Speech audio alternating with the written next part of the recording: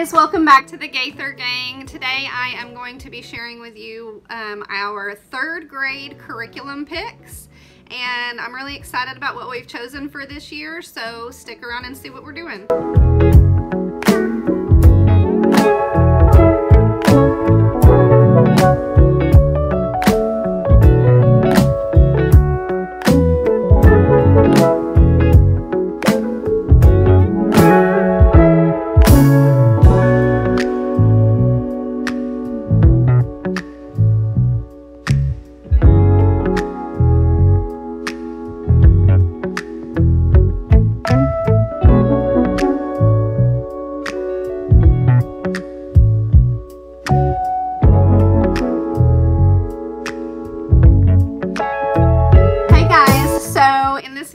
Obviously, I am sharing with you our third grade curriculum picks, and I will be covering what we're doing for language arts, what we're doing for math, what we're doing as our family group lesson, and how we are incorporating Bible into our routine. And so those are the main things. If you feel like I left out a whole bunch of stuff like science, geography, history, art, all of that, it is actually included a lot in our language arts, but also even more in our group lesson. So the way we do group lessons are we pick one thing to learn about, but as we're learning about that one thing, we learn about the history that goes along with it, the culture. We do art projects, we do science projects. And so we kind of cover all the subjects learning about that one thing. And so we love to do units for that reason, because we can cover everything and we don't have to buy science, history, art. We don't have to have a million different curricula for each level of learner in the home. When you have lots of kids, there's just no way to do that. And so this has worked out beautifully for us. And since I'm talking about our group lesson, let's just start there. We have chosen this year to do, well, two different things. We're starting off with Traveling the States by the Waldock Way. And if you don't know anything about the Waldock Way, please go check their website out. I have also done a review. I will put a card here for you so that you can just click on that and go watch my review on Traveling the States for the Waldock Way. We absolutely love it. So I won't spend a whole lot of time going over that in this video. Just go watch that other video and you will see what this unit is all about. But we are systematically going through all of the United States and learning everything we can about each state. And so that is our group lesson. However, sometimes we like to sidetrack and learn other things and do a different group lesson in the middle, like probably around Thanksgiving. We'll go do a little bit of U.S. history or do a separate unit for Christmas and things like that. And when we do that, we love to use Gather Around. We have done Gather Around units. We've done North American birds. My kids absolutely loved that one. Our very favorite was Asia. So if you don't know anything about Gather Around, go check them out. They have a beautiful website set up to where there's all these units you can pick from. If you order the family bundle, you'll get every single level as a PDF, and so you can teach your high schoolers at the same time you can teach your elementary kids, at the same time you can teach your preschoolers, because all of the information is there on their level, and we absolutely love that. So we're probably going to jump back and forth between the Waldock Way and Gather Round, and we just love doing units to covering all of our other subjects that are not the basic core language arts, math, and Bible. So what are we doing for language arts? So for third grade, let's start with handwriting. He'll be doing level 3 of the Good and the Beautiful handwriting. He was doing this last year because he asked to learn cursive. And so I thought, why not? If he is that interested in it, I will let him do level 3 when he's in the 2nd grade. We did not finish the whole course, and so I'm going to start him halfway through it this year. But here's a sample page from there. They do 1 page per day of handwriting. We don't make it that hard. Just 1 page per day while they're waiting on me to get breakfast to the table. They sit at the table and they do a few things at the table. So handwriting is the Good and the Beautiful level 3. We also chose for language arts the Good and the Beautiful. My 3rd grader, I have a big O stack, but that's because my printer didn't print front and back, it only printed front, and so and then it ran out of colored ink before I could print the cover page, but it looks something like that, really beautiful. And then this is one of the sheets. So for 3rd grade, he's going to be doing level 2 alongside my 2nd grader of the Good and the Beautiful. He's super ahead in math and right on level for 3rd grade.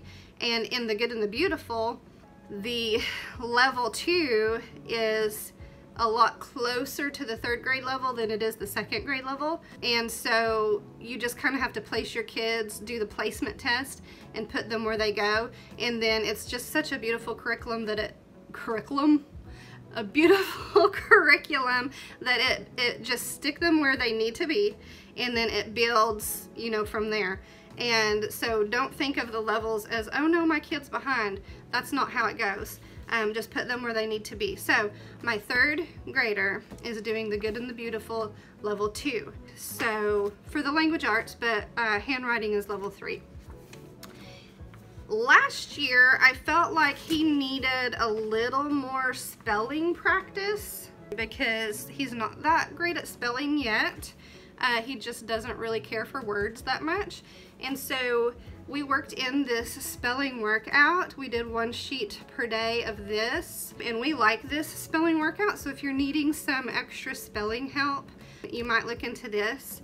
So I'm pretty sure he'll get enough spelling in the Good and the Beautiful, but if he doesn't, I'm gonna put this back in there for him again. So I wanted to show you that.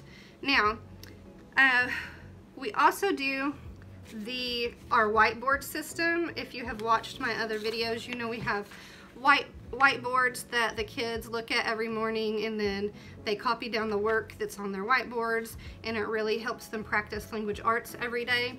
I've made this sheet for them to fill out, so they look at their whiteboards and they have sight words that they copy down here. Then they have a blend, we call it a builder. They have a blend that they put right here, like ER. ER says so what words can I build with in it? And so they do that while they're doing their handwriting, while they're waiting on breakfast, and that's just a good daily practice for them. That brings us to math. Like I said, my 3rd grader is advanced in math, so this year he's going to be doing teaching textbooks level 5. He did level 4 last year, aced it, and so he's ready for 5. We love teaching textbooks. You can get it in print, but you can also do all of it online. Especially for larger families who you have younger kids you have to sit down with and really be involved hands-on with their learning. It's nice to have 1 or 2 things that your older kids can do independently, and using teaching textbooks is that reprieve for us. He can get on the app on his Kindle or get on the website online and just pull up his lesson for the day. They do the lecture, he listens to the lecture, and then he works his way through all of the questions. They keep the grade book online. I don't have to grade anything, and it's just wonderful in my opinion. Some people think that teaching textbooks is a little bit behind, but as long as you're putting your kid in there, you're testing them and putting them on whatever level they're on. Like for me, my 3rd grader is on level 5, and my 2nd grader is on level 3. That's just where they're at, and as long as you put them where they're at, and you keep them consistently learning, there won't be any gaps unless you jump around from curriculum to curriculum, right? And sometimes you need to change curriculum because it's just not working, but the more you can pick one math and stay with it, it builds on itself. And teaching textbooks goes all the way through calculus, I think. In my opinion, it's not behind because you put your kid at the level they're at, and then you move forward from there. And it builds and builds and builds and builds all the way through calculus.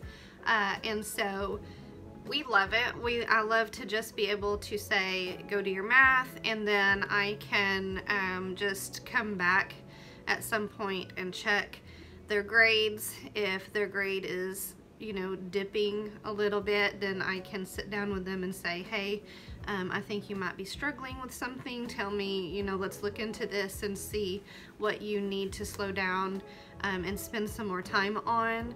And it just works, and it gives me more time available to spend with my younger children because I don't have to sit down and teach that lesson, and I don't have to sit down and grade that lesson either. So we love teaching textbooks. That brings us to what are we doing for Bible? And this year we are doing my own Bible that I came up with. I wouldn't share it with you guys because you wouldn't have access to it, except for the fact that I'm hoping to get it to where it is accessible to you guys. So when I get to that point in my creation of it, then I will link it here, how you can get to those free resources. I don't think that that Bible, learning the Bible, and spreading the gospel, I think that should be free. And so when I have all of that put together, I want to offer it to all of you guys for free. But right now I'll kind of explain to you what we're doing. So I wanted to do some foundational things with my kids. We've been working our way this summer through the fruits of the Spirit. Then next we're going to go to the full armor of God. We're also going to do the Beatitudes, the attributes of love. I'm going to do something I haven't come up with quite yet for Thanksgiving, and then something separate for Christmas. Christmas will probably go along the lines of a Jesse tree study, studying all the people in Jesus's lineage. And so anyway, I wanted to really focus on these. I didn't want to just have a 1-week study on the fruit of the Spirit. So I've created to where we spend a whole week on what is the fruit of the Spirit, and then the next week is studying love. The next week is studying joy. The next week is studying peace. Then, of course, patience, kindness, gentleness, goodness, faithfulness, and self-control. And each one of those have their own weeks. So the whole fruit of the Spirit unit is, I think it ends up being a 10-week course, because there's 9 fruits, and then there's the introductory week of what is the fruit of the Spirit. And so each of these things I'm wanting to teach, the fruit of the Spirit, the armor of God, the Beatitudes, the attributes of love, all of those things I'm wanting to teach, they're going to be over several weeks each. Let me show you kind of some of the things I've made. So each week we'll have a memory verse. This one's a little bit long, but you have a whole week to, you know, start with one sentence and build onto that. So each week has a memory verse, of course. This is the introductory week to Fruit of the Spirit. And so it is, but the fruit of the Spirit is love, joy, peace, patience, kindness, goodness, faithfulness, gentleness, and self-control. Against such things there is no law. Galatians 5:22 and 23. And so that's the memory verse for that week. Throughout the week, I also have free printables. This is the coloring page. Then I have I am the vine, you are the branches. So there's a study on that within that week. And then this is the page they fill out for it. So each week we'll have something like that as well. This I call draw write, and so you draw a picture of what you're learning and write about it. Then we have a sheet that's just copy work. There's the memory verse, copy it, and then tracing. I don't know if you can see that well. So that's the memory verse, and kids who can't do the copy work, they can at least do the tracing. And then a word search. So each week is a new set of papers, right? So there would be free printables. I also have a YouTube playlist of hymns. So we sit down in the mornings and we will watch the videos that go along with what we're learning, and then we'll watch the hymns. That we just love hymns, and so we'll watch those. We'll sit there and either listen or we'll sing along, and that's just a really nice time of our morning that we get to spend. Then we'll work on the memory verse, and then we'll go to the paper. We'll go to the table and work on whichever paper we're working on for that day. And that's how I have it set up, and it works great for us. And so, like I said, I really want to offer that to everybody for free. And once I do, I will let you know, and I will come back to this video and link it in the description. I just don't have it quite ready yet. Then I don't think I brought it in here with me, which I'm sad about. But in the evenings, we sit down as a family and we do a book that's called Investigating God's Word at Home. And I will put that in the description for you.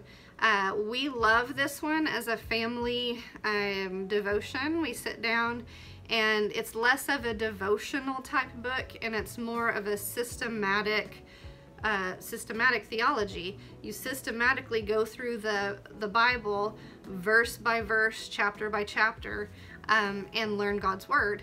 Right now we're in the book that is covering Genesis and Job. Next we're going to be in the book that covers Matthew, and then we'll go from there.